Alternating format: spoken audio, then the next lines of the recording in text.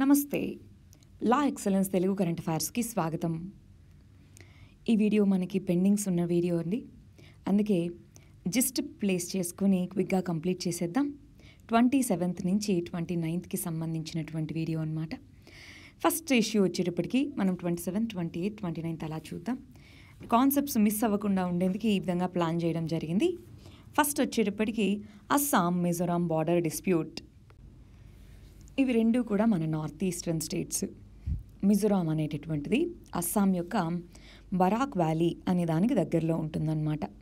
మనం మ్యాప్ కనుక ఓపెన్ చేసి చూసుకుంటే, ఇక్కడ నేను డీటెయిల్డ్గా మ్యాప్స్ అవి చూపించలేకున్నానండి, జిస్ట్ రూపంలో చెప్తున్నాను కాబట్టి. ఒకసారి మీరు ఏం చేయాలంటే మ్యాప్ బుక్ కానీ లేదా ఆన్లైన్లో కానీ అస్సాం మిజోరాం మ్యాప్ ఆల్రెడీ మనం దీని గురించి చదువుకొని ఉన్నాం ఇప్పటికి చాలాసార్లు. అది గుర్తన్నా తెచ్చుకోండి, లేదంటే ఆ మ్యాప్ ఓపెన్ చేసైనా చూడండి. బరాక్ వ్యాలీ అనే దానికి దగ్గరలో ఉంటుంది. ఈ రెండు రాష్ట్రాలు కూడా బంగ్లాదేశ్కి బార్డర్ అయి ఉంటాయన్నమాట. మిజోరాం అనేటటువంటిది లుషాయ్ హిల్స్ అనేటటువంటి దాంట్లో పార్ట్గా ఉంటుంది. అయితే బ్రిటిష్ వాళ్ళు ఉన్నటువంటి టైంలో అస్సాం మరియు మిజోరాం మధ్యలో బార్డర్ డిమార్కేషన్, ఏది ఎంతవరకు బార్డర్ అన్నట్టుగా బార్డర్ డిమార్కేషన్కి అగ్రిమెంట్స్ జరిగాయి. 1875లో 1933లో జరిగాయి. 1933 బార్డర్ డిమార్కేషన్ అనేటటువంటిది లుషాయ్ హిల్స్, మణిపూర్ వీటి మధ్యలో జరిగిందనమాట. అంటే లుషాయ్ హిల్స్ ట్రై జంక్షన్, ఒకటి మణిపూర్కి, ఒకటి మిజోరాంకి, ఒకటి అస్సాంకి ట్రై జంక్షన్ లాగా అయింది. అయితే కొంత ప్రాంతం అస్సాంలో కలిపేశారు. ఇది 1933లో. మిజోరాం ఏమంటుందంటే, మీజో లీడర్స్, ట్రెడిషనల్ లీడర్స్ ఉంటారా, వాళ్ళు 1870 అగ్రిమెంట్ని ఓకే చెప్పారు, కానీ మాకు ఇది యాక్సెప్టబుల్, కానీ 1933 బార్డర్ అగ్రిమెంట్ మాకు యాక్సెప్టబుల్ కాదు, అది మా యొక్క లీడర్స్ యొక్క కన్సెంట్తో చేయలేదు కాబట్టి అన్నారనమాట. ఆ విధంగా డిస్ప్యూట్ మొదలైంది. మనకి లాస్ట్ మంత్లో చూసుకుంటే వైలెంట్ ఇన్సిడెంట్స్ కూడా జరిగాయి, ప్రొటెస్ట్లు జరిగాయి.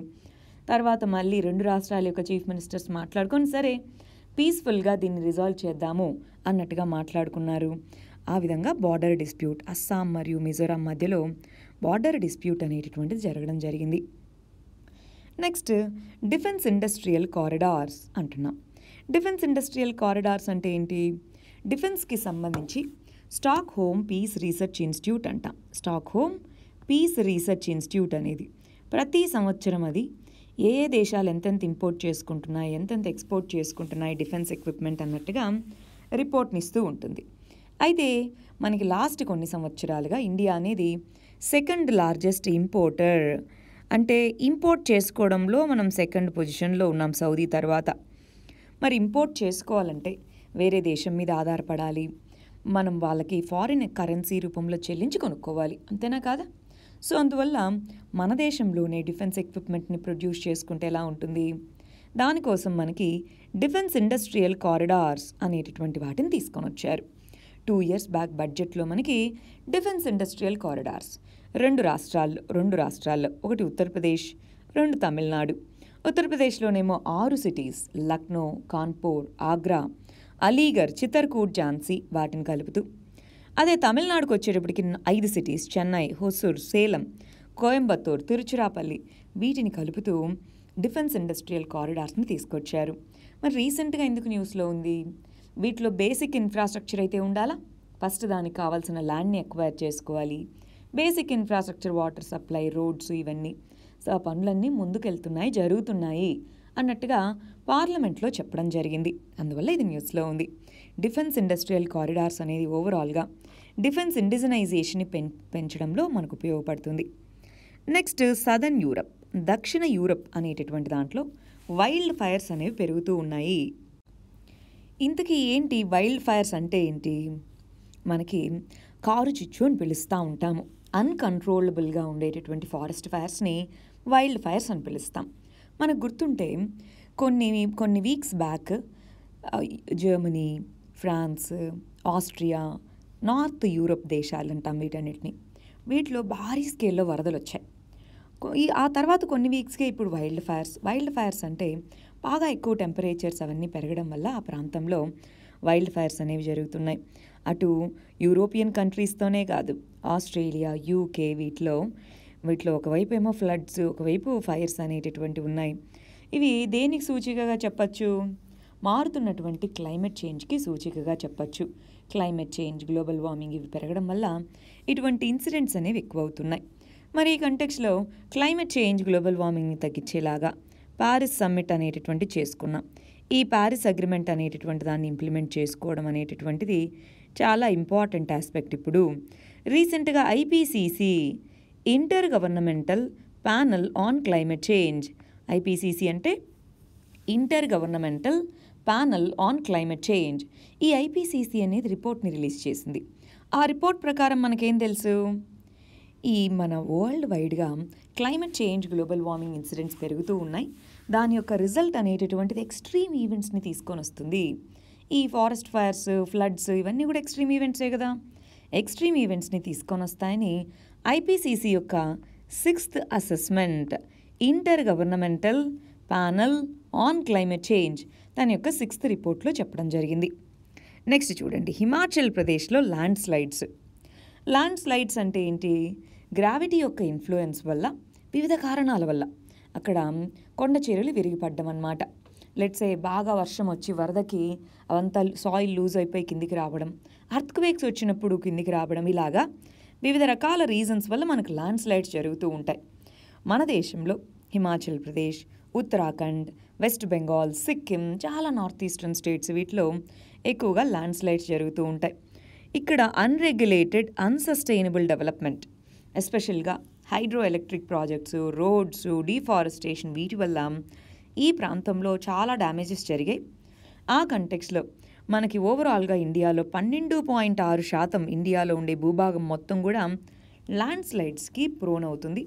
వాటిలో స్పెసిఫిక్గా మనకి హిమాలయన్ ప్రాంతము, వెస్ట్రన్ ఘాట్స్ ప్రాంతం అనేటటువంటిది ఇంకా ఎక్కువ భారీ స్కేల్లో ల్యాండ్ స్లైడ్స్కి గురి అయ్యే ప్రాంతం అన్నమాట. అక్కడ క్లైమేటిక్ కండిషన్స్, జియోమార్ఫలాజికల్ కండిషన్స్, జియాలజీ ఇవన్నీ కూడా దానికి కారణం. మరి ఆ సందర్భంలో ఏం చేయాలి? ఇలా ల్యాండ్ స్లైడ్స్ వచ్చినప్పుడు మనకి లాస్ట్ టైం గుర్తుందా, ఫిబ్రవరిలో ఉత్తరాఖండ్లో సడన్గా అవలాంచెస్ వచ్చాయి. దానివల్ల ఏమైంది? అక్కడ ఉన్నటువంటి హైడ్రో ఎలక్ట్రిసిటీ ప్రాజెక్ట్స్ కొట్టుకొనిపోయాయి, ఇవన్నీ జరిగాయి. మరి అటువంటి వాటిని అవాయిడ్ చేయాలి అంటే మనం ఏం చేయాలి? ఈ ల్యాండ్ స్లైడ్స్ కారకాలు ఏవైతే ఉంటాయో వాటిని మినిమైజ్ చేసుకోవాలి.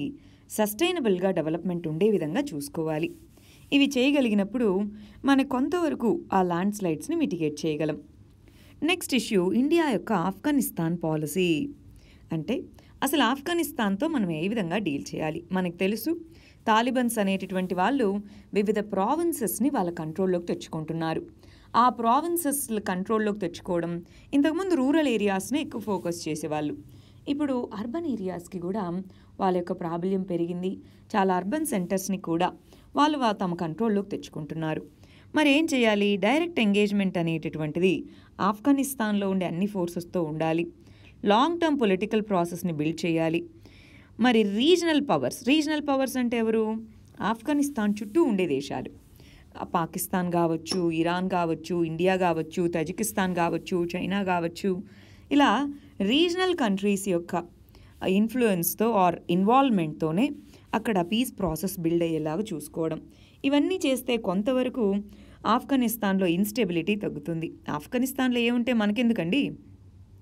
ఆఫ్ఘనిస్తాన్లో పీస్ ప్రాసెస్ ఉంటే అది స్ట్రాటజిక్గాను, సెక్యూరిటీ వైజ్గాను మనకు యూజ్ అవుతుంది. అందువల్ల ఆఫ్ఘనిస్తాన్ పీస్ ప్రాసెస్ అన్నది ఇండియాకి ఇంపార్టెంట్. Next, emigration bill 2021.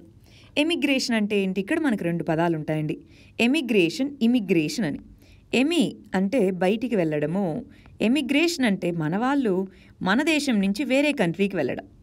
అదే ఇమిగ్రేషన్ అంటారు. ఇమిగ్రేషన్ అంటే వేరే దేశం నుంచి మన దేశానికి రావడము.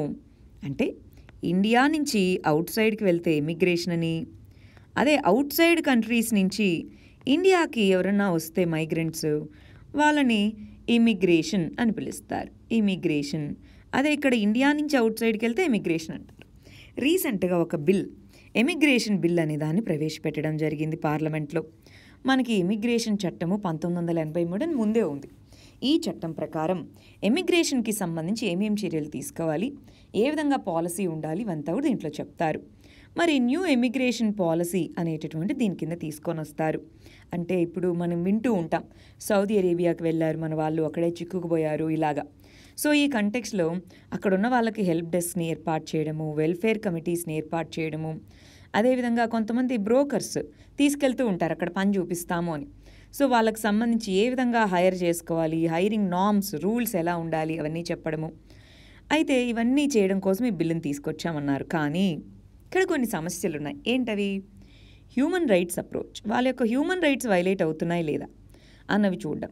జెండర్ గ్యాప్స్, ఇప్పుడు విమెన్ ఎమిగ్రేట్ అయ్యే వాళ్ళు ఉన్నారు, మెన్ ఉన్నారు. సో విమెన్ ఇష్యూస్ చాలా ఇంపార్టెంట్. ఎస్పెషలీ చాలామంది మ్యారేజ్ చేసుకొని వెళ్తూ ఉంటారు. అక్కడికి వెళ్ళాక అక్కడ వాళ్ళని వదిలేయడమో ఇలా చేస్తూ ఉంటారు. మరి అటువంటి వాళ్ళ యొక్క సేఫ్టీ ఏంటి? సో అది అలాంటివి యాడ్ చేయలేదు. సర్వీస్ ఛార్జెస్, కన్సల్టెన్సీస్ వీటి ద్వారా వెళ్ళిన వాళ్ళు సర్వీస్ ఛార్జెస్ వేసుకోవచ్చు అన్నారు. మరి ఎంత సర్వీస్ ఛార్జ్ వేసుకోవాలి, ఎంత సర్వీస్ ఛార్జ్ అనేది తీసుకోవచ్చు, ఇలాంటి వాటి గురించి క్లారిటీ ఇవ్వలేదు. దాంతో ఎక్కువ వాళ్ళకు వచ్చిన జీతంలో సగం తీసుకోవడం ఇలా కూడా చేస్తూ ఉంటారు. సో ఇలాంటివి ఎలా అవాయిడ్ చేయాలి, ఇవి దాంట్లో అడ్రస్ చేయకపోవడం అనేవి కొన్ని ఇష్యూస్ లేదా కన్సర్న్గా చెప్పచ్చు. నెక్స్ట్, ఇండియా యొక్క రెగ్యులేటరీ రెజీమ్ ఎలా ఉంది, దేనికి సంబంధించి?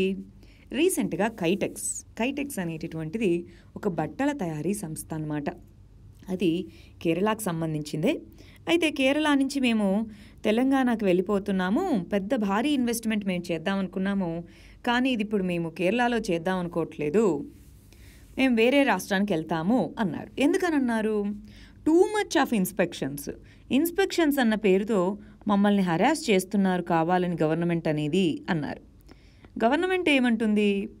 ఇప్పుడు కార్పొరేట్ కంపెనీస్కి మేము లేబర్ ఇన్స్పెక్షన్స్ చేసుకోవాలి అంటే సోషల్ లెజిస్లేషన్కి సంబంధించి, ఎన్విరాన్మెంటల్ లెజిస్లేషన్స్ వాళ్ళు ఇంప్లిమెంట్ చేస్తున్నట్లే చూసుకోవాలి. మేము ఇన్స్పెక్షన్స్ చేస్తేనేమో హరాస్మెంట్ అంటారు, ఏమీ లేకుండా ప్రాఫిట్స్ అనే వాళ్ళ యొక్క గోల్ ఉంటుందని గవర్నమెంట్ అంటుంది. ఇంకోవైపు వాళ్ళు ఏమంటారు? మేము ఇంత ఇన్వెస్ట్మెంట్స్ తెస్తుంటే వీళ్ళు మమ్మల్ని కావాలని హరాస్ చేస్తున్నారు అని చెప్పి వీళ్ళు అంటారనమాట. అలాగా కైటెక్స్ అనేది కేరళ నుంచి వచ్చేస్తుంది. ఈ కంటెక్స్లో మరి టూ మచ్ ఆఫ్ రెగ్యులేషన్ అనేది కొలోనియల్ అడ్మినిస్ట్రేషన్ టైంలో ఉండేది. దాన్ని మళ్ళీ మనం ఇండిపెండెంట్ ఇండియాలో కూడా ఇంప్లిమెంట్ చేసుకుంటూ వస్తున్నాము.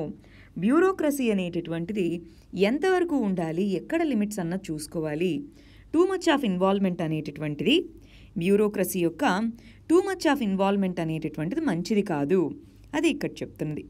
ఫైనల్గా కర్ణాటకలో గవర్నమెంట్ చేంజ్ అవ్వడం మనకు తెలుసు. యడ్యూరప్ప అనే అతను రిజైన్ చేశారు, వేరే పర్సన్ని బొమ్మాయి. సో ఆ పర్సన్ చీఫ్ మినిస్టర్గా వాళ్ళు ఎన్నుకున్నారు. మరి చీఫ్ మినిస్టర్గా ఎవరు అపాయింట్ చేస్తారండి? ఆర్టికల్ 164 కింద గవర్నర్ మెజారిటీ పార్టీ, ఏ పార్టీకి అయితే లెజిస్లేటివ్ అసెంబ్లీలో దిగువ సభలో మెజారిటీ ఉంటుందో ఆ మెజారిటీ పార్టీ ద్వారా ఎన్నుకోబడినటువంటి వ్యక్తిని చీఫ్ మినిస్టర్గా అపాయింట్ చేస్తారన్నమాట ఆర్టికల్ 164 ప్రకారం. సో ఇక్కడ వాళ్ళ యొక్క పార్టీ అధిష్టానం అనేది నిర్ణయించడం ద్వారా అతను రెసిగ్నేషన్ చేశారు, కొత్త పర్సన్ చీఫ్ మినిస్టర్ అయ్యారు. అంటే ఇక్కడ మనం గమనించాల్సింది ఏంటి అంటే, ప్రజలు ఎన్నుకున్నది ఎవరిని, పవర్లోకి వచ్చింది ఎవరిని మనం చూస్తే లాస్ట్ 3-4 సంవత్సరాల్లోనే కర్ణాటకలో పవర్ షిఫ్ట్ అనేది ఎక్కువగా జరిగింది. ఈ పవర్ షిఫ్ట్ అనేటటువంటిది ఏ విధంగా అయినా సరే మేము పవర్లో ఉండాలి అన్నది. So power shift, power rivalry అన్నటువంటి దానికంటే ఫోకస్ దేని మీద ఉండాలి గవర్నమెంట్ది? ప్రజల యొక్క వెల్ఫేర్ అనేది, స్టెబిలిటీ అనేది ఉండాలి. కానీ ఈ విధమైనటువంటి ఏది మెజారిటీ లేనప్పుడు ఆ స్టెబిలిటీ అనేటటువంటిది ఒక కల్ప్రిట్ అవుతుంది. స్టెబిలిటీ అనేది ఉండకపోవచ్చు, అది ఇక్కడ మనం గమనించాల్సింది. కానీ అలా జరగడం ఎంతవరకు కరెక్టు? స్టెబిలిటీ అనేటటువంటిది ఉండాలి. కొయిలీషన్ గవర్నమెంట్స్ అనేటటువంటిది కామనే, కానీ ఆ కొయిలీషన్ గవర్నమెంట్స్ ఇన్స్టెబిలిటీకి తీసుకొని రావడము, ఇవి మినిమైజ్ చేసేలాగా చూసుకోవాలి. నెక్స్ట్ 28కి సంబంధించినటువంటి ఆర్టికల్స్ అండి. మళ్ళీ చూడండి, అస్సాం మిజోరాం బార్డర్ డిస్ప్యూట్ అంటున్నాం. మీరు బాగా గమనిస్తే మనకి చాలా వరకు ఇష్యూస్ రిపిటేటివ్గా వస్తూ ఉంటాయి. అందుకే రెగ్యులర్గా న్యూస్ పేపర్ ఫాలో అవుతే ఒక విషయాన్ని ఫాలోఅప్ చేసుకోవచ్చు ఈజీగా. దీని తర్వాత ఏం జరిగింది, దీని తర్వాత ఏం జరిగింది అని. సో అది మనకి చాలా ఈజీగా కరెంట్ అఫైర్స్ గుర్తుండేలాగా చేస్తుందన్నమాట. సరే చూడండి, మిజోరాం అన్నటువంటిది బరాక్ వ్యాలీ ఇందాక చదువుకున్నవే ఉంది, లుషాయ్ హిల్స్ అనేటటువంటి ఉన్నాయి. 1875లో చేసుకున్న అగ్రిమెంట్కి ఓకే, కానీ 1933లో చేసుకున్న అగ్రిమెంట్కి ఓకే కాదన్నారు. ఇందాక చదివిందేనా? సరే ఎక్స్ట్రాగా చూడండి, పార్లమెంట్ అనేటటువంటిది చట్టం ద్వారా స్టేట్స్ యొక్క బౌండరీని మార్చచ్చు. అంటే ఇప్పుడు పార్లమెంట్ అనేటటువంటిది ఆ ప్రాంతాన్ని మిజోరాంలో అయినా చేరచ్చు, అస్సాంలో అయినా చేర్చచ్చు, లేదా దాన్ని మళ్ళీ ఈక్వల్గా డివైడ్ చేసి 2 రాష్ట్రాల మధ్య డిస్ట్రిబ్యూట్ చేయొచ్చు. ఆర్టికల్ 3 అంటాం. ఆర్టికల్ 3 కింద పార్లమెంట్కి మాత్రమే ఆ పవర్ అనేటటువంటిది ఉంది. Plus sectarian tribalism. మనకి నార్త్ ఈస్టర్న్ స్టేట్స్లో వివిధ ప్రాంతాలు అనేటటువంటివి వివిధ ట్రైబల్ గ్రూప్స్ ప్రిడామినెంట్గా ఉంటాయి. మరి ఈ కంటెక్స్లో సెక్టేరియన్ ట్రైబలిజం అనేటటువంటిది ఎక్కువగా ఉంటుంది. అంటే ట్రైబల్స్ సెక్ట్గా విడిపోయి డిఫరెన్సెస్ అనేటటువంటివి ఉంటాయి. దానివల్ల టెరిటోరియల్ డిస్ప్యూట్స్ ఈజీగా వస్తూ ఉంటాయి. అదేవిధంగా అస్సాంకి మేఘాలయతోనూ డిస్ప్యూట్ ఉంది, అరుణాచల్ ప్రదేశ్లోనూ బార్డర్ డిస్ప్యూట్ ఉంది. అరుణాచల్ ప్రదేశ్ మరియు మేఘాలయ మరియు మిజోరాం వీటితో బార్డర్ డిస్ప్యూట్స్ అనేవి అస్సాంకి ఉన్నాయి. ఎందుకని? అంతకుముందు ఇదంతా ఒకటే రాష్ట్రం, అస్సాం ప్రావిన్స్ అనేవాళ్ళు బ్రిటిష్ వాళ్ళ టైంలో. ఆ తర్వాత రాష్ట్ర విభజన సమయంలో ఇది డివైడ్ అవ్వడం జరిగిందనమాట. అందువల్ల next article Dholavira. Very very important అండి. మనకి Harappan cities are Indus valley cities అంటారు. ఇండస్ వ్యాలీ సిటీస్లో మొహెంజోదారో, హరప్ప ఇలాంటివన్నీ ఇంపార్టెంట్ సిటీస్ కదా. అలాగే ధోలవీరా అనేది కూడా ఒక ఇంపార్టెంట్ సిటీ అన్నమాట.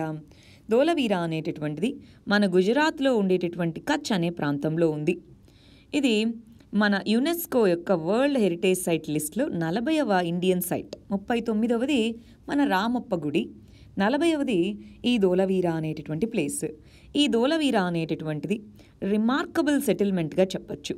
3rd మరియు 2nd మిలీనియం బీసీలో ఈ ఉన్నటువంటిది అని చెప్పచ్చు. 1968లో దీన్ని డిస్కవర్ చేయడం జరిగింది. దీని యొక్క యూనిక్ క్యారెక్టరిస్టిక్ ఏంటి? మిగిలిన ఐవీసీ సిటీస్ లాగే గ్రిడ్ సిస్టమ్ ఉంటుంది, యూనిఫామ్ బ్రిక్స్ వాడడము, సీల్స్, ఇవన్నీ కూడా మిగిలిన హరప్పన్ సిటీస్, ఐవీసీ సిటీస్ ఎలా ఉన్నాయో అలానే ఉన్నాయి. దీని యొక్క ఒక యూనిక్ క్యారెక్టరిస్టిక్ ఏంటంటే గుజరాత్లోని కచ్ ప్రాంతం అనేటటువంటిది వాటర్ డెఫిషియన్సీ ఉన్న ప్రాంతం. సో వాటర్ డెఫిషియన్సీ ఉన్న ప్రాంతం కాబట్టి ఈ ప్రాంతంలో మరి వాటర్ స్టోరేజ్ స్ట్రక్చర్స్ బిల్డ్ చేసుకోవాలా, అలాగా నెట్వర్క్ ఆఫ్ కెనాల్స్ అనేటటువంటిది వీళ్ళు బిల్డ్ చేసుకున్నారు. సో దీని యొక్క మేజర్ ఏంటి అంటే వాటర్ మేనేజ్మెంట్ సిస్టమ్ అనేటటువంటిది వీళ్ళ యొక్క major characteristic. Plus multi layered defensive system, అంటే ఎనిమీస్ రాకుండా మల్టిపుల్ వాల్ స్ట్రక్చర్ అనేది కట్టుకున్నారు. స్టోన్ కన్స్ట్రక్షన్ ఎక్కువగా కనిపిస్తుంది. మామూలుగా ఐవీసీ సిటీస్లో మనకి బ్రిక్స్, ఇటుకలతో ఎక్కువ కన్స్ట్రక్షన్ కనిపిస్తుంది. కానీ ఈ పర్టికులర్ ధోలవీరా ప్లేస్లో స్టోన్ కన్స్ట్రక్షన్ ఎక్కువ. స్పెషల్గా బరియల్ సైట్స్ అనేవి ఉన్నాయి. వీటన్నిటి వల్ల యునెస్కో యొక్క వరల్డ్ హెరిటేజ్ కమిటీ అనేటటువంటిది 40వ ఇండియన్ హెరిటేజ్ సైట్గా ధోలవీరా అనే ప్లేస్ని ఎంచుకోవడం జరిగింది. నెక్స్ట్ నేషనల్ ఫార్మర్స్ డేటాబేస్ అంటున్నాం. నేషనల్ ఫార్మర్ డేటాబేస్ అంటే ఈ పర్టికులర్ డేటాబేస్ అనేటటువంటిది బిల్డ్ చేస్తాము అని గవర్నమెంట్ చెప్పిందనమాట. ఎందుకని? డిజిటైజేషన్ అనేటటువంటి దాన్ని అగ్రికల్చర్లో ముందుకు తీసుకెళ్ళాలి. ఇప్పుడు ఫార్మర్స్ యొక్క డేటా, వాళ్ళ యొక్క నేము, ఎంత ల్యాండ్ ఉంది, ఏంటి, ఇవన్నీ తెలిస్తేనేనా పాలసీ మెజర్స్ ఈజీగా తెలుసుకోగలిగేది. So land owning farmers, land owners ఎవరైతే ఉన్నారో వాళ్ళ డీటెయిల్స్ని డేటాబేస్లోకి ఎంటర్ చేస్తాము. సో టార్గెటెడ్ డెలివరీ, ఇప్పుడు మనకి పిఎం కిసాన్ అనే ప్రోగ్రాం ఉంది. పిఎం కిసాన్ కింద మనకు 6,000 రూపాయలని సంవత్సరానికి ఇన్పుట్స్ వీటిని పర్చేస్ చేసుకోవడానికి సెంట్రల్ గవర్నమెంట్ నుంచి వేస్తున్నామా లేదా? దాన్ని మళ్ళీ మనం రాష్ట్రాలు అనేవి కొంత మనీ జోడించి రైతు బంధు అని ఇలాగ వివిధ ప్రోగ్రామ్స్ రూపంలో తీసుకొస్తున్నాయి. సరే, మరి ఇలాంటివి టార్గెటెడ్ డెలివరీ అంటాం. అదేవిధంగా వివిధ రకాల సబ్సిడీస్, పవర్ సబ్సిడీస్ అని, ఫర్టిలైజర్ సబ్సిడీ ఇలా ఉన్నాయి. సో వీటిని ఎందుకు డైరెక్ట్గా ఫార్మర్స్ యొక్క అకౌంట్లో చేర్చకూడదు? ఫార్మర్స్ యొక్క అకౌంట్లోనే చేరిస్తే బాగుంటుంది కదా. ఈ ఉద్దేశంతో ఒక డేటాబేస్ ఉండాలి. డిజిటల్ ల్యాండ్ రికార్డ్స్ అనేటటువంటి వాటిని వాళ్ళ యొక్క ఆధార్ నంబర్స్తో అలా ఇంటిగ్రేట్ చేసుకోవాలి. దానికోసం నేషనల్ ఫార్మర్స్ డేటాబేస్ తీసుకొస్తా అన్నారు. అయితే క్రిటిసిజం ఏంటి అంటే ఈ డేటాబేస్ అనేది గవర్నమెంటే మేనేజ్ చేయాలి. ప్రైవేట్ సెక్టార్కి ఇచ్చి వాళ్ళు ఇష్టం వచ్చినట్టుగా వాళ్ళు చేయడం కాదు. గవర్నమెంటే మేనేజ్ చేసేలాగా నేషనల్ ఫార్మర్స్ డేటాబేస్ని బిల్డ్ చేయాలి. అదొకటో పాయింట్. అయితే రెండో పాయింట్ వచ్చేటప్పటికీ ఈ డేటాబేస్ అనేటటువంటి దాన్ని స్పెసిఫిక్గా డేటా సెక్యూరిటీ, డేటా ప్రైవసీని ప్రొటెక్ట్ చేసే విధంగా బిల్డ్ చేయాలి. ఈ రెండు ఉండేలాగా డేటాబేస్ని మేనేజ్ చేయండి. మిగిలిన వాళ్ళు ఏమడుగుతున్నారంటే, ఇప్పుడు మీరు ఓన్లీ ల్యాండ్ ఓనర్స్ యొక్క డేటాబేసే మెయింటైన్ చేస్తే మళ్ళీ కౌలు రైతులు వీళ్ళ యొక్క డేటాతో ఏంటి, వాళ్ళ యొక్క పరిస్థితి ఏంటి, వాళ్ళకు సంబంధించిన డేటా కూడా ఉండాలి కదా, వాళ్ళే కదా మోర్ వల్నరబుల్. ఇలా కొన్ని క్వశ్చన్స్ దీంట్లో అడగడం జరిగింది. Next issue south China see dispute. రీసెంట్గా యుఎస్ఏ ఏమందంటే, ఇదిగో మాకు చైనాతో ఏ విధంగా గొడవ పెట్టుకోవాలని లేదు, కానీ చైనా అనేటటువంటిది హెజిమోనిక్గా ప్రవర్తించి మా యొక్క ఫ్రీడమ్స్ అంటే సౌత్ చైనా సీ అనే ప్రాంతంలో ప్రతి ఒక్కరికి మ్యారీటైమ్ సెక్యూరిటీ అనేది ఉండాలి. మాకు ఫ్రీడమ్ ఆఫ్ నావిగేషన్ అంటారు, FON, వెరీ వెరీ ఇంపార్టెంట్ పదం. ఫ్రీడమ్ ఆఫ్ నావిగేషన్ ఉండాలి. ఆ ఫ్రీడమ్ ఆఫ్ నావిగేషన్ని తీసేస్తే మాత్రం మేము ఒప్పుకోము అన్నారనమాట. అసలు ఏంటిది సౌత్ చైనా సీ? ఒకసారి మ్యాప్లో గుర్తెచ్చుకోండి. సౌత్ చైనా సీ అనేటటువంటి ప్రాంతం ఉంటుంది. ఆ ప్రాంతంలో మాకున్నాయి హక్కులు, సావరిన్ అంటే మా యొక్క దేశ హక్కులు అని. సావరిన్ హక్కులు మాకే ఉన్నాయని చైనా అంటుంది. అలా ఎలా చెప్తారు? చైనాకి, వియత్నాంకి, ఫిలిప్పీన్స్, తైవాన్, మలేషియా, బ్రునై వీటన్నిటికీ దాంట్లో ఉన్నాయి. కానీ చైనా 9 గీతల లైన్ అంటారు, 9 లైన్ అనేది గీసి ఇవన్నీ మావే, ఈ ప్రాంతం లోపల ఉన్న మొత్తం మ్యారిటైమ్ భూభాగం అంతా మాదే అన్నారు. అక్కడ పరాసల్ ఐలాండ్స్ అని చూడాలి. పరాసల్ islands, Spratly islands very very important. ఆ 2 ఐలాండ్ గ్రూప్స్ సౌత్ చైనా సీలో ఉన్నాయి. అయితే అన్క్లాస్ United nations convention on law of see, దీంట్లో permanent court of arbitration ఏమందంటే, China నువ్వు ఒక్కదానివే మాకు మొత్తం ఎక్స్క్లూజివ్ రైట్స్ అన్నీ మాకే ఉన్నాయంటే కుదరదు, వీళ్ళందరికీ ఉన్నాయంది, కానీ నువ్వేంటి నాకు చెప్పేది అన్నట్టుగా చైనా అనేటటువంటిది అన్క్లాజ్ ఇచ్చినటువంటి ఏదైతే ఈ వర్డిక్ట్ ఉందో దాన్ని పాటించట్లేదు. అందుకే యుఎస్ఏ నువ్వెందుకు వినట్లేదు అంటుంది. కానీ యుఎస్ఏ కూడా చాలా ఇంటర్నేషనల్ కన్వెన్షన్ పాటించదండి, ఊరికే అదందరికి చెప్తూ ఉంటుంది కానీ అదేం పాటించదు. Next parliamentary panel on MSMEs అంట. మైక్రో స్మాల్ మీడియం ఎంటర్ప్రైజెస్ అంటాం. మైక్రో స్మాల్ మీడియం ఎంటర్ప్రైజెస్ అనేటటువంటివి 40% ఎక్స్పోర్ట్స్కి కాంట్రిబ్యూట్ చేస్తాయి. సుమారుగా 11 మిలియన్ జాబ్స్కి కాంట్రిబ్యూట్ చేస్తాయి. 11 మిలియన్ జాబ్స్ MSME సెక్టార్ ఇస్తుంది. 40% ఇండియా నుంచి వెళ్ళే ఎక్స్పోర్ట్స్కి కాంట్రిబ్యూట్ చేస్తుంది. ఈ సందర్భంలో అది ఇంపార్టెంట్. అందుకోసం పార్లమెంటరీ స్టాండింగ్ కమిటీ ఏముందంటే, మీరు అంటే గవర్నమెంట్ అనేటటువంటిది ఈ పాండమిక్ టైంలో లోన్స్ లాంగ్ టర్మ్ మెజర్స్ ఇస్తున్నారు, కానీ వాళ్ళు లోన్స్ తీసుకొని లాంగ్ టర్మ్లో ఎప్పుడో బెనిఫిట్ వచ్చేవి ఎలా ఉపయోగించుకోగలరండి? వాళ్ళకి ఆపరేషనల్ క్రెడిట్ ఉండాలి.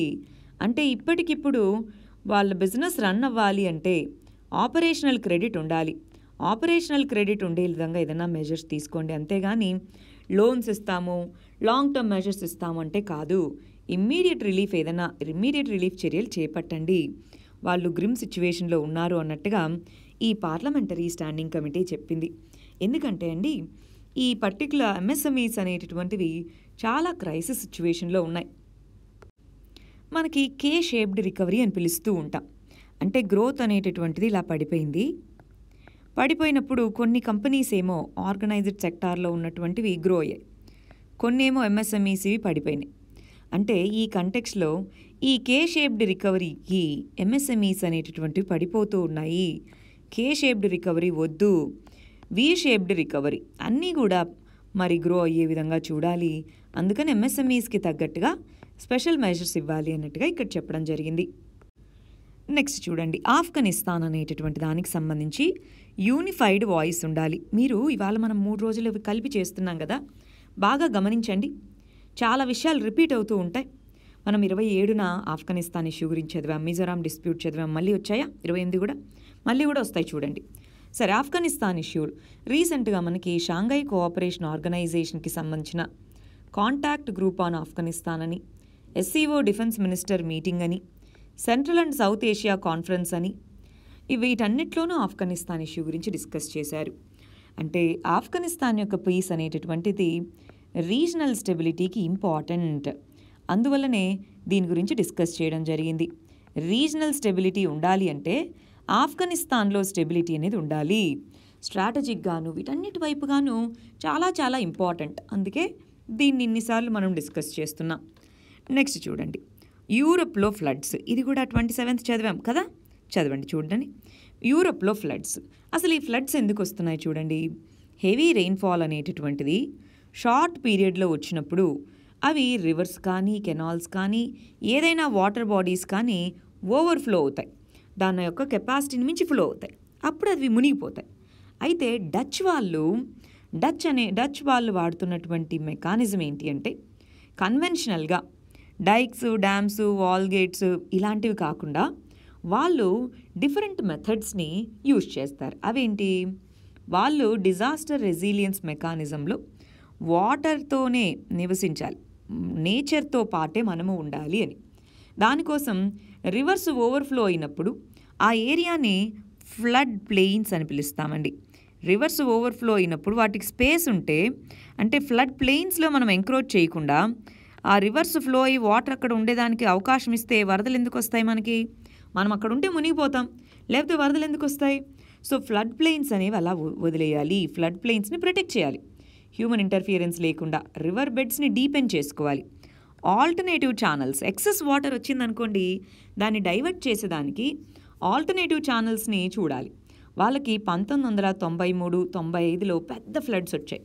ఆ తర్వాత వాళ్ళు ఈ విధమైనటువంటి మెజర్స్ని తీసుకోవడం మొదలుపెట్టారు. అందుకే ఎన్నో రకాలుగా వివిధ దేశాలు ఫ్లడ్స్కి గురి అయినా సరే వీళ్ళు కొంత బెటర్గా ఉండగలిగారు. సో ఇక్కడ చూడండి, United nations development programme, world bank, European union post disaster needs assessment report వీళ్ళందరూ ఏం చెప్పారంటే ఇప్పుడు కేరళలో ఫ్లడ్స్ వచ్చాయి, అవునా? సో దానికి primary reason drainage capacity. Reverse వాటర్ని క్యారీ చేసుకొని వెళ్ళే కెపాసిటీ తగ్గిపోయింది, కెనాల్స్కి వీటికి తగ్గిపోయింది. సో ఏం చేయాలి? దాంట్లో ఉండే సిల్ట్ని తీసేయడము, అది ఓవర్ఫ్లో అయినా సరే దానికి అడ్డుకట్టలాగా లేకుండా ఉండడము, ఈ ఫ్లడ్ ప్లెయిన్స్లో ఎంక్రోచ్మెంట్స్ అనేవి లేకుండా చూసుకోవడము, ప్రాపర్గా వాటర్ ఛానల్స్ని మెయింటైన్ చేయడము, అడిషనల్గా వాటర్ ఛానల్స్ని క్రియేట్ చేయడము, ఇలాంటివన్నీ చేస్తూ షార్ట్ టర్మ్లో డిజాస్టర్ రెడీనెస్తో ఉంటూ సడన్గా ఒకవేళ ఫ్లడ్స్ వచ్చినా సరే ఎదుర్కొనే పరిస్థితిలో ఉండాలి. ఎందుకంటే క్లైమేట్ చేంజ్, గ్లోబల్ వార్మింగ్ వల్ల మనకు తెలుసు ఎక్స్ట్రీమ్ ఈవెంట్స్ అనేటటువంటివి పెరగబోతున్నాయి. దాంట్లో ఫ్లడ్స్, డ్రాట్స్ రెండూ పెరగబోతున్నాయి. ఇప్పుడు సస్టైనబుల్గా వాటర్ మేనేజ్మెంట్ చేసుకోగలిగితే, అంతేనా? సస్టైనబుల్ వాటర్ మేనేజ్మెంట్ చేసుకోగలిగితే కొంతవరకు మనం ఈ డ్యూయల్ ప్రాబ్లం, అటు ఫ్లడ్స్ ఇటు డ్రాట్స్ రెండింటినీ కూడా అడ్డుకునే పరిస్థితి కనిపిస్తుందన్నమాట. ఆ విధంగా మనం చూసుకోవాలి. నెక్స్ట్, గవర్నమెంట్ అనేటటువంటిది పార్లమెంట్లో యాంటీ ట్రాఫికింగ్ బిల్ని ప్రవేశపెట్టడం జరిగింది. మరేం చెప్తుంది ఈ యాంటీ ట్రాఫికింగ్ బిల్ అనేటటువంటిది? దాని ఫుల్ ఫామ్ చూడండి, trafficking in persons prevention, care, rehabilitation bill అంట. దీంట్లో ట్రాఫికింగ్ అనేటటువంటిది ఎందుకు జరుగుతుంది, ఏంటి, social economic causes of the క్రైమ్ని చూసుకొని దాని ప్రకారం ట్రాఫికర్స్ ఎవరైతే ట్రాఫిక్ చేస్తారో, ట్రాఫిక్ అంటే ఇల్లీగల్గా తరలించడం, విమెన్ అండ్ చిల్డ్రన్ని వివిధ రకాల కారణాల కోసం తరలిస్తూ ఉంటారు. కొంతమందిని సెక్స్ వర్క్ కోసం, కొంతమందిని చైల్డ్ లేబర్ అని, ఇలా రకరకాల రీజన్స్ కోసం అన్నమాట. సో వాళ్ళని అరెస్ట్ చేయడం, పనిష్మెంట్ ఇవ్వడం, అదేవిధంగా ఎవరినైతే తరలించారో సర్వైవర్స్ ఎవరైతే ఉంటారో వాళ్ళని రీహాబిలిటేట్ చేయడము, ఇవి తీసుకున్నాం. కాకపోతే హ్యూమన్ ట్రాఫికింగ్ అనేటటువంటిది క్రైమే. కానీ అసలు దీని వెనకాల ఉన్నటువంటి మేజర్ ప్రాబ్లమ్స్ ఏంటి? Black money, child labour, child marriages, prostitution, bonded labour, terrorism, వీటన్నిటి కోసం చేస్తున్నారు. సో వీటన్నిటిని కలిపి అడ్రస్ చేయాలి. ఓన్లీ హ్యూమన్ ట్రాఫికింగ్ అనేది ఒక సింగిల్ క్రైమ్గా పరిగణించి దాన్ని మాత్రమే కాదు, దాని చుట్టూ ఉండే నెట్వర్క్ చాలా ఉంటుంది. మనము దీన్ని సెక్యూరిటీ ఇష్యూస్లో ఆర్గనైజ్డ్ క్రైమ్, టెర్రరిజం అని ఒక టాపిక్ ఉంటుంది, OC/T అని, దాని కింద చదువుకుంటాం. అంటే ఇలాంటి ఇష్యూస్ని కాంప్రిహెన్సివ్గా మనం రిజాల్వ్ చేయాలి. నెక్స్ట్ 29కి సంబంధించిన ఆర్టికల్స్, ఇండియా మరియు USA రిలేషన్షిప్కి సంబంధించి. రీసెంట్గా USAకి సంబంధించినటువంటి external secretary of the state, మనం ఎక్స్టర్నల్ అఫైర్స్ మినిస్టర్ అంటాం, వాళ్ళు సెక్రటరీ ఆఫ్ ద స్టేట్ అంటారు. సెక్రటరీ ఆఫ్ ద స్టేట్ ఇండియాను విజిట్ చేయడం జరిగింది. డిఫరెంట్ ఏరియాస్లో ఏ విధంగా కోఆపరేట్ చేసుకోవాలి ఏంటి అన్న దానికి సంబంధించి డిస్కషన్స్ ఇవి జరపడం జరిగింది. ఈ కంటెక్స్లో ఆఫ్ఘనిస్తాన్ గురించి మనం డిస్కస్ చేశాం, కోవిడ్ ఇష్యూని ఎలా కౌంటర్ చేయాలో చూసుకున్నాం, ఇండో పసిఫిక్ ప్రాంతం, ఇండియన్ ఓషన్ ప్రాంతం, పసిఫిక్ ప్రాంతం, ఈ ప్రాంతంలో ఏ విధంగా సెక్యూరిటీ ఉండాలి, క్వాడ్రిలేటరల్ సెక్యూరిటీ గ్రూపింగ్ అంటాం. India, Australia, Japan, USA. ఈ 4 దేశాలు కూటమిగా క్వాడ్ కూటమి అనేది ఏర్పడ్డాయి. వాటి గురించి డిస్కస్ చేశాం. దాంతోపాటు రిలీజియస్ ఫ్రీడమ్స్, హ్యూమన్ రైట్స్ని ప్రొటెక్ట్ చేయాలి. ఇది ఒక కంటెన్షియస్ ఇష్యూ అండి. మరి జమ్మూ అండ్ కాశ్మీర్ కానీ ఇలాంటి ప్రాంతాల్లో religious freedoms, human rights violations జరుగుతున్నాయని యుఎస్ఏ ఇండియాని క్రిటిసైజ్ చేసింది. సో ఈ సందర్భంలో వీటిని ప్రొటెక్ట్ చేయాలని ఒక స్టేట్మెంట్ అయితే ఇచ్చింది. బట్ ఓవరాల్గా డిస్కషన్స్ అన్నీ ఎక్కువగా స్ట్రాటజిక్ ఆస్పెక్ట్స్ మీద నడిచాయన్నమాట. సో ఈ కంటెక్స్లో ఇండియా యుఎస్ఏ రిలేషన్స్ అనేవి మేజర్లీ స్ట్రాటజిక్ ఆస్పెక్ట్స్ మీద బాగా డిపెండ్ అయి ఉన్నాయి. Next, acts of వాండలిజం, no immunity. రీసెంట్గా సుప్రీంకోర్టు అనేటటువంటిది కేరళకు సంబంధించినటువంటి అసెంబ్లీలో 2015లో ఒక గొడవ జరిగిందనమాట. అప్పుడు అపోజిషన్ పార్టీలో ఉన్నవాళ్ళు 2015లో బడ్జెట్ని ప్రవేశపెట్టినప్పుడు ప్రొటెస్టులు చేస్తూ అక్కడున్న కుర్చీలు విరగ్గొట్టేసేయడం ఇదంతా చేశారు. దాంతో అసెంబ్లీ సెక్రటేరియట్ ఏదైతే ఉందో వాళ్ళ మీద కేసు ఫైల్ చేసింది. ఆ తర్వాత ఇప్పటికి 6 సంవత్సరాలైందా. ఆ తర్వాత వాళ్ళు ఎవరైతే ఉన్నారో 2015లో మెంబర్స్ ఎవరైతే అలా చేస్తున్నారో వాళ్ళు ఇప్పుడు రూలింగ్ పార్టీకి వచ్చేసారు. ఈ రూలింగ్ పార్టీకి సంబంధించి వాళ్ళు వచ్చేసాక ఇప్పుడు ఏం చేస్తున్నారు, వాళ్ళ మీద ఉండే కేసుని తీసేయాలి అని పబ్లిక్ ప్రాసిక్యూటర్ అంటే ఎవరు? క్రిమినల్ కేసు ఫైల్ చేసినప్పుడు గవర్నమెంట్ తరపు నుంచి ఒక లాయర్ ఉంటారు, అక్యూజ్డ్ తరపు నుంచి ఒక లాయర్ ఉంటారు. సో గవర్నమెంట్ తరపు నుంచి ఉండే లాయర్ని పబ్లిక్ ప్రాసిక్యూటర్ అంటారు. సో పబ్లిక్ ప్రాసిక్యూటర్ ఈ కేసుని విత్డ్రా చేసుకుంటామన్నారు. మామూలుగా అయితే ఎప్పుడైనా ఏదో కేసు అయినా పబ్లిక్ ప్రాసిక్యూటర్ విత్డ్రా చేసుకోవచ్చు. కానీ ఇక్కడ వాళ్ళ ఆర్గ్యుమెంట్ ఏంటి, మెంబర్స్కి ప్రివిలేజెస్ ఉన్నాయి, వాళ్ళు ప్రొటెస్ట్ చేయొచ్చు, కానీ వాండలిజం ఇష్టం వచ్చినట్టుగా పగలగొట్టడం కాదు. అసలు అలా చేస్తే ప్రజలకి పార్లమెంటరీ వ్యవస్థ మీద కానీ ఎన్నుకోబడ్డ సభ్యుల మీద కానీ ఏమైనా నమ్మకం ఉంటుందా? సో వాళ్ళకి ప్రివిలేజెస్ ఉన్నాయి, అందుకని వాళ్ళు ఇష్టం వచ్చినట్టుగా క్రిమినల్గా వీటిని చేయకూడదు. సో దీన్ని విత్డ్రా చేసుకోవడానికి మేము ఒప్పుకోము అన్నట్టుగా ఒకవైపు కేరళ హైకోర్టు, ఒకవైపు సుప్రీంకోర్టు చెప్పడం జరిగింది. అంటే లెజిస్లేటర్స్ అన్లీష్ వైలెన్స్ని తీసుకురాలేరు, రాయిట్స్ని చేయకూడదు. వాళ్ళకంటూ కొన్ని ప్రివిలేజెస్, ఇమ్యూనిటీస్ ఉన్నాయి, కానీ క్రిమినల్ చర్యలు చేయకూడదు. చట్టసభలలో క్రిమినల్ చర్యలు చేపట్టకూడదు. వాటికంటూ ఒక డిగ్నిటీ, డెకోరం ఉంటుంది. మాకు ప్రివిలేజెస్ ఉన్నాయి కదా, మా ఇష్టం వచ్చింది చేస్తామంటే కుదరదు అన్నట్టుగా సుప్రీంకోర్టు మరియు హైకోర్టు చెప్పడం జరిగింది. నెక్స్ట్, ఫ్లాష్ ఫ్లడ్స్ అనేటటువంటివి జమ్మూ అండ్ కాశ్మీర్, హిమాచల్ ప్రదేశ్లో ఇందాక కూడా చదివాం. ల్యాండ్ స్లైడ్స్ వచ్చాయి అని 27th రోజు ఆర్టికల్స్లో చదివాం. మీరు గమనించాలండి, మనం 3 రోజులు వరుసగా చదువుతుంటే మీకు అర్థమవుతూ రావాలి. ఇప్పటికే మనము చాలా రిపిటేటివ్గా చదువుతున్నామని కదా. చూడండి, ఫ్లాష్ ఫ్లడ్స్ అనేవి జమ్మూ అండ్ కాశ్మీర్, హిమాచల్ ప్రదేశ్ అంటున్నారు. ఎక్సెసివ్ రెయిన్ఫాల్ ఒకేసారి రావడం వల్ల ఫ్లాష్ ఫ్లడ్స్ వస్తున్నాయి. దీనివల్ల loss of life, loss of property, land slides రావడము, అక్కడున్న ఇన్ఫ్రాస్ట్రక్చర్, రోడ్స్ ఇలాంటివి డ్యామేజ్ అవ్వడం, ఇవన్నీ జరుగుతున్నాయి. ఈ సందర్భంలో ఏం చేయాలి, అక్కడున్న డెవలప్మెంటల్ స్ట్రాటజీస్లోనే ప్రాబ్లం ఉంది అన్నట్టుగా చెప్తున్నారు. సస్టైనబుల్ డెవలప్మెంట్ అనేది తీసుకొని రాగలగాలి, డిజాస్టర్ రెసిలియన్స్ అనేది తీసుకొని రాగలగాలి. అప్పుడే ఇప్పుడు హైడ్రో ప్రాజెక్ట్స్ ఉన్నాయి, ఆ ప్రాంతంలో అవి ఇంపార్టెంటా, ఆ ప్రాంతంలో అదేమన్నా డ్యామేజెస్ని కలగజేస్తుందా లేదా, ఇవన్నీ చూసుకున్నాకే వాటిని తీసుకొని రావాలి. ఆ విధంగా ఉండేలాగా ప్రయత్నించాలి అని చెప్తున్నారు. Next, very very important, deposit insurance చట్టానికి అమెండ్మెంట్, సవరణలు తీసుకొని రావడం జరిగింది. మనకి deposit insurance, credit guarantee corporation లా అనేది 1961లో తీసుకొచ్చారు. దీని కింద ఆర్బీఐ అనేటటువంటి వ్యవస్థ, ఆర్బీఐ అనేటటువంటిది బ్యాంకింగ్ వ్యవస్థను రెగ్యులేట్ చేస్తుంది కదా.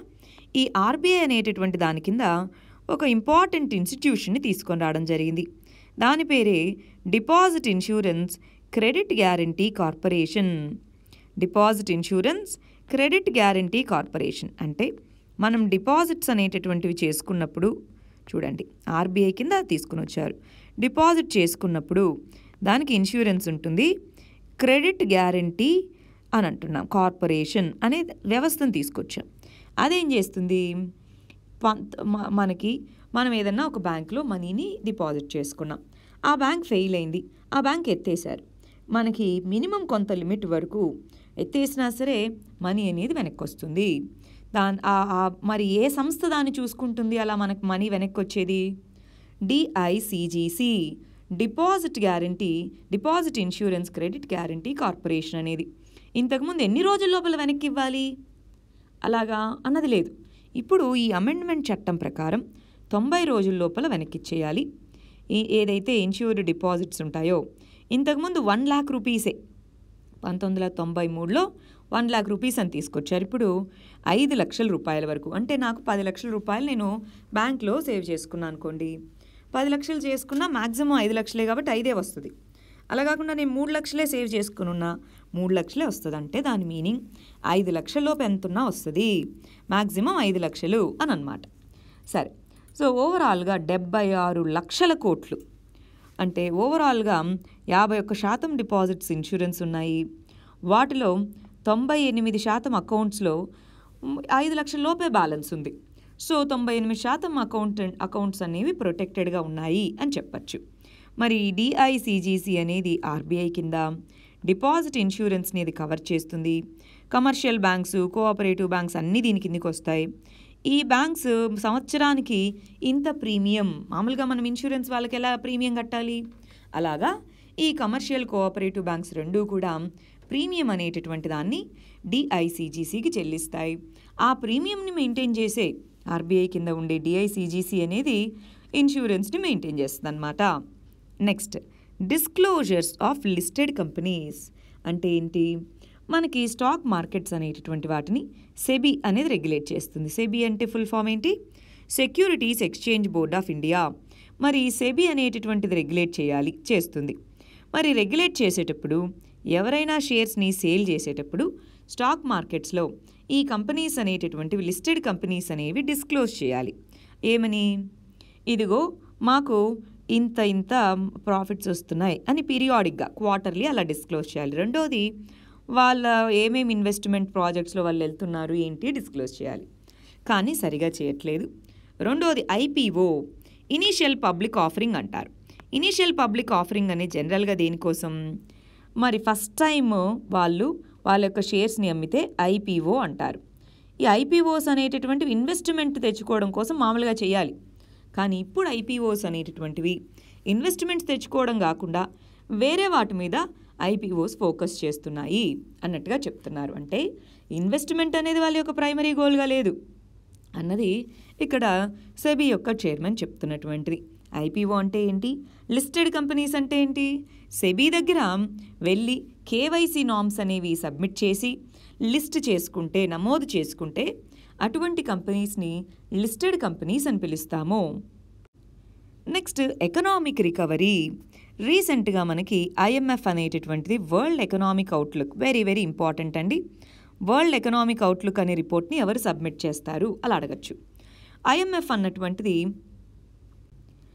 వరల్డ్ ఎకనామిక్ అవుట్లుక్ అనే దాన్ని పబ్లిష్ చేయడం జరిగింది. దాని ప్రకారం ఏమన్నారంటే, వరల్డ్ వైడ్గా మనం చూసుకుంటే గ్లోబల్ రికవరీ అనేటటువంటిది వేరియంట్గా ఉంది. ఇందాక మనము కే షేప్డ్ రికవరీ అని చదివాం, గుర్తుందా? అలా వేరియన్స్ అనేది ఉంది. కొన్ని కంట్రీస్ ఏమో వ్యాక్సిన్స్ బెటర్గా ఉన్నవేమో త్వరగా వాళ్ళ యొక్క ఎకానమీస్ని ఓపెన్ చేస్తున్నాయి, వాళ్ళ ఎకానమీ గ్రోత్ బాగుంది. కొన్ని కంట్రీస్లో ఏమో సరిగా లేదు. సో ఇలాంటి కంటెక్స్లో ఇండియా యొక్క ఎకనామిక్ గ్రోత్ అనేటటువంటిది మాస్ వ్యాక్సినేషన్ ఎలా చేస్తామో, త్వరగా ఎంప్లాయ్మెంట్ జనరేషన్ చేసుకునే విధంగా ఏమేం చర్యలు చేపడతామో వీటి మీద డిపెండ్ అయ్యి ఉంటుంది ఎకనామిక్ రికవరీ. సో గవర్నమెంట్ అనేటటువంటిది ఫిస్కల్ స్టిమ్యులస్ అనేటటువంటిది అందించాలి. ఆర్థిక ఉద్దీపన ఏది? వ్యాక్సిన్స్కి తోడుగా ఫిస్కల్ స్టిమ్యులస్ అనేది అందించాలి. ఆ స్టిమ్యులస్ ద్వారానే మరి గ్రోత్ అనేటటువంటిది ముందుకెళ్ళగలుగుతుంది. ఇది ఇక్కడ చెప్పినటువంటిది అన్నమాట. ఐఎంఎఫ్ ఏ రిపోర్ట్ని సబ్మిట్ చేస్తుందండి?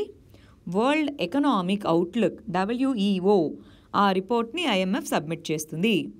Next, Pegasus. మనకు తెలుసు NSO అనేటటువంటి ఇజ్రాయెల్కి సంబంధించినటువంటి డిఫెన్స్ సాఫ్ట్వేర్ని తయారు చేసే కంపెనీ పెగాసస్ అనే దాన్ని తయారు చేసింది. ఇండియాలో చాలామంది యొక్క ఫోన్స్, కంప్యూటర్స్, ల్యాప్టాప్స్ ఈ పెగాసస్ సాఫ్ట్వేర్ అనేటటువంటి దాన్ని అఫెక్ట్ అయిందని చెప్పారు. ఆ సందర్భంలో వెస్ట్ బెంగాల్ గవర్నమెంట్ అనేటటువంటిది ఒక కమిటీని ఏర్పాటు చేసింది, జ్యుడిషియల్ ఎంక్వైరీ కమిటీ. అసలు ఈ పెగాసస్ ఇష్యూ ఏంటో చూడండి అని. కానీ ప్రాబ్లం ఏంటి? ఇది గ్లోబల్ నేచర్, అదేమీ స్టేట్కి సంబంధించింది కాదు. Plus central investigating authorities cooperate చేయాలి. ఇది డిఫెన్స్కి సంబంధించిన ఇష్యూ అంటే డిఫెన్స్కి సంబంధించిన డేటా సబ్మిట్ చేయాలి. ఇలాంటి సందర్భంలో ఒక స్టేట్ ద్వారా ఇటువంటి విషయాల్ని ఇటువంటి దాన్ని మరి వాళ్ళు ఎంక్వైరీ వేసినా దాని రిజల్ట్ ఏమన్నా ఉంటుందా? ఇప్పటికే వెస్ట్ బెంగాల్ ప్లస్ మన సెంటర్ మధ్యలో గొడవలు జరుగుతూ ఉన్నాయి. ఇటువంటి టైంలో దీనివల్ల ఎంతవరకు పాజిటివ్ ఇంపాక్ట్ ఉండొచ్చు అన్నది క్వశ్చనబుల్గా మారుతుంది. అంతేనా? సో దాని బదులు సెంటర్ అనేదే ఇంపార్షియల్గా ప్రోబ్ అనేది చేపడితే బాగుంటుంది. నెక్స్ట్, సుప్రీంకోర్టు అనేటటువంటిది 97వ రాజ్యాంగ సవరణ చట్టము దాన్ని రివ్యూ చేసింది అని చెప్తున్నారు. మనకి గవర్నమెంట్ ఆఫ్ ఇండియా చట్టం 1919 కింద ప్రావిన్షియల్ లిస్ట్, కోఆపరేటివ్స్ అనేటటువంటివి ప్రావిన్షియల్ లిస్ట్, ఇప్పుడు దాన్ని స్టేట్ లిస్ట్ అంటున్నాం. స్టేట్ లిస్ట్లో ఉంది. 97వ రాజ్యాంగ సవరణ చట్టం అనేది cooperative societies are కోఆపరేటివ్స్కి constitutional status, రాజ్యాంగబద్ధమైనటువంటి హక్కుని కల్పించాయి. మరి దానికి సంబంధించి ఎక్కువ పవర్స్ పార్లమెంట్కి ఇచ్చారు. మనకి కోఆపరేటివ్ సొసైటీస్ వాటిలో అపాయింట్మెంట్స్ ఎలా జరగాలి, ఇలా స్టేట్స్ చూసుకోవాల్సిన విషయాలన్నీ పార్లమెంట్కి ఎక్కువ పవర్స్ కల్పించారు. దాంతో సుప్రీంకోర్టు కొన్ని ప్రొవిజన్స్ని కొట్టేసి ఇదిగో కాన్స్టిట్యూషనల్ అమెండ్మెంట్ అనేది ఓన్లీ పార్లమెంటే తీసుకొని రావాలి, కరెక్టే, మీకే ఆ పవర్ ఉంది, కరెక్టే, కానీ స్టేట్ లిస్ట్లో ఉన్నదాన్ని మీ ఇష్టం వచ్చినట్టుగా మీరు మార్చడానికి లేదు. ఇప్పుడు ఇది రాజ్యాంగ సవరణ చట్టం కదా, half of the states ratify చేయాలి. స్టేట్ లిస్ట్లో ఉన్నదాన్ని మారిస్తే special majority plus half of the states ratify చేయాలి. మరి హాఫ్ ఆఫ్ ద స్టేట్స్ చేయలేదే. సో కొన్ని ప్రొవిజన్స్ని కొట్టేసింది. సో డీసెంట్రలైజేషన్ అనేది ఇంపార్టెంట్ కోఆపరేటివ్ సెక్టార్కి, అది దృష్టిలో ఉంచుకోవాలి పార్లమెంట్ అనేటటువంటిది. రీసెంట్గా కోఆపరేటివ్స్ మినిస్ట్రీ అని తీసుకొచ్చారు, అన్నీ బాగానే ఉన్నాయి, కానీ డీసెంట్రలైజేషన్ అనేదే మేజర్ ఆస్పెక్ట్గా పరిగణించాలి ఇక్కడ. Next issue, Japanese educational model చీటోకు Thai అంటున్నారు. అంటే మనకి ఎడ్యుకేషన్ అనేటటువంటిది ఒక ఇండివిజువల్ని కంప్లీట్ చేయగలగాలి. అంటే ఎడ్యుకేషన్ అనేది ఏదో బట్టి 4 మార్కులు తెచ్చుకోవడం కాదు, లైఫ్ స్కిల్ అనేది నేర్పించాలి. లైఫ్ అనేటటువంటి మొత్తానికి ఉపయోగపడే విధంగా ఉండాలి. మరి జపాన్లో వాడేటటువంటి ఈ మెథడ్లో ఓన్లీ ప్రైవేట్ మరియు సోషల్ రిటర్న్స్ రెండూ కూడా దీని నుంచి వస్తున్నాయి. అంటే అకాడమిక్ అబిలిటీస్తో పాటు వాల్యూ సిస్టమ్ని, సెల్ఫ్ డిసిప్లిన్ని, ఫిజికల్ అండ్ మెంటల్ వెల్బీయింగ్ని అన్నిటినీ కూడా ఫోకస్ చేస్తారు.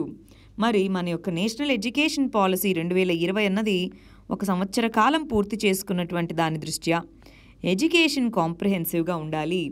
ఎడ్యుకేషన్ అనేది ఒక మనిషిని క్యారెక్టర్తో బిల్డ్ చేయగలగాలి. ఆ విధంగా ఎడ్యుకేషన్ సిస్టమ్ ఉండే విధంగా మనం plan చేసుకోగలగాలి. Next issue, population policy, new population policy కావాలి అంటున్నారు. రీసెంట్గా మనకు తెలుసు అస్సాం, యూపీ ఇలాంటి రాష్ట్రాలు అనేటటువంటివి కొత్త పాపులేషన్ పాలసీని తీసుకొని రావడానికి మరి చట్టాలు తీసుకొని వస్తామని అనౌన్స్మెంట్స్ చేశారు, పాలసీస్ని తీసుకొని వచ్చారు. ఇటువంటి కంటెక్స్లో మనం గుర్తుంచుకోవాల్సిన విషయం ఏంటి అంటే national family health survey, ministry of health అనేది ఫ్రీక్వెంట్గా నేషనల్ ఫ్యామిలీ అండ్ హెల్త్ సర్వేని కండక్ట్ చేస్తుంది. దాని ప్రకారం ఫర్టిలిటీ రేట్స్ అనేటటువంటి తగ్గుతూ ఉన్నాయి. ఫర్టిలిటీ రేట్స్ అనేవి రిలీజన్ని బట్టి కాదు, అక్రాస్ రిలీజన్స్ తగ్గుతూ ఉన్నాయి. సో మనకి ఎంత ఎక్కువ మంది పిల్లల్ని కంటున్నారంటే దాని వెనకాల సోషియో ఎకనామిక్ రీజన్స్ ఉన్నాయి. Education, income, maternal child health conditions, మిగిలిన ఫ్యాక్టర్స్, చైల్డ్ మ్యారేజ్ ఇలాంటివి ఉన్నాయి. So 1 child nominee, 2 child nominee ఇలా ఇంపోజ్ చేయడం వల్ల సెక్స్ రేషియోస్ అనేవి తగ్గిపోతాయి.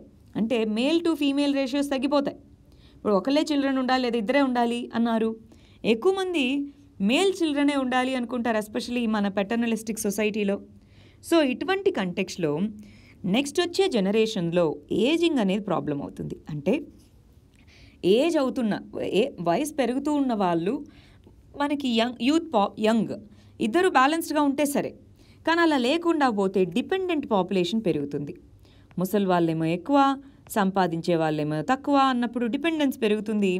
ఎకానమీ గ్రోత్ అనేది కుంటుపడే అవకాశం ఉంది. ఇప్పుడు చూడండి జర్మనీ, జపాన్ వాటిలో ఏమవుతుంది, ఏజింగ్ అనేది ఒక పెద్ద ప్రాబ్లంగా మారింది.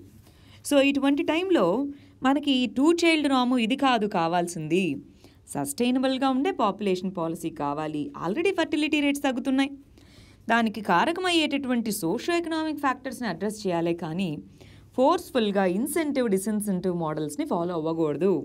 అది ఇక్కడ చెప్తున్నటువంటిది. నెక్స్ట్ ఫిస్కల్ ఫెడరలిజంని స్ట్రెంగ్తెన్ చేయడం. ఇదే మన లాస్ట్ ఆర్టికల్ అన్నమాట. మనకి జేమ్స్ మాడిసన్ యుఎస్ఏ కాన్స్టిట్యూషన్ యొక్క ఫ్రేమర్ అని పిలుస్తారు. ఆయన చెప్పారు, కాన్స్టిట్యూషన్ అనేటటువంటిది ఫెడరల్ గవర్నమెంట్కి ఇస్తాము అని చెప్పే పవర్స్ తక్కువ, కానీ ఇచ్చేవి ఇంకా తక్కువ, కానీ ఎక్కువ ఇవ్వాలి. స్టేట్స్కి ఇచ్చే పవర్స్ చాలా ఎక్కువ ఉండాలి అన్నారు. ఇటువంటి కంటెక్స్లో సర్ ఐవర్ జెన్నింగ్స్, ఈయన బ్రిటిష్ కాన్స్టిట్యూషనల్ ఎక్స్పర్ట్ అన్నమాట. ఈయన ఇండియా అనేటటువంటిది ఫెడరేషనే, కానీ స్ట్రాంగ్ సెంటర్ ఉంది అన్నారు.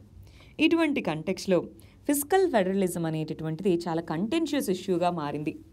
జిఎస్టీ కంపెన్సేషన్ సరిగా చెల్లించకపోవడం కానీ, సెస్ అనేటటువంటిది సెంటర్ దగ్గరే ఉంచుకొని స్టేట్స్కి ఇవ్వకపోవడం కానివ్వండి, సెస్ అంటే అడిషనల్ ట్యాక్స్, ఫిస్కల్ ట్రాన్స్ఫర్స్ ఇవన్నీ సరిగా అవ్వకపోవడం అనేటటువంటిది ఫిస్కల్ ఫెడరలిజంలో థార్నీ ఇష్యూస్, అంటే కాన్ఫ్లిక్టింగ్ ఇష్యూస్గా ఉన్నాయి. వీటన్నిటినీ ఎంత వీలైతే అంత త్వరగా రిజాల్వ్ చేసుకోగలగాలి, అది ఇక్కడ చెప్తున్నటువంటిదండి. ఇవి మనకి 27th to 29th సంబంధించిన ఆర్టికల్స్. మనం నెక్స్ట్ సెషన్స్లో మన రెగ్యులర్ ప్యాటర్న్కి వెళ్దాము. ఎక్కువ పెండింగ్ పడ్డాయి కదా అని నేను ఈ విధంగా జిస్ట్ రూపంలో చెప్తున్నాను. All the very best. Thank you very much.